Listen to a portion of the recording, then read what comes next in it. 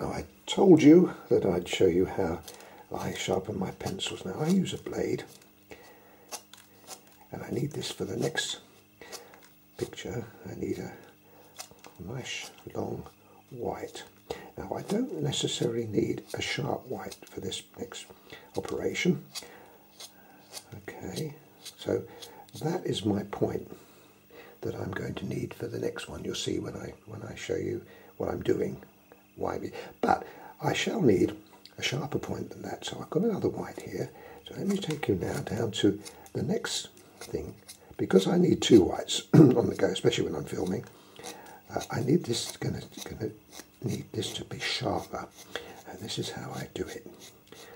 You turn it round so you get a needle sharp point at the end.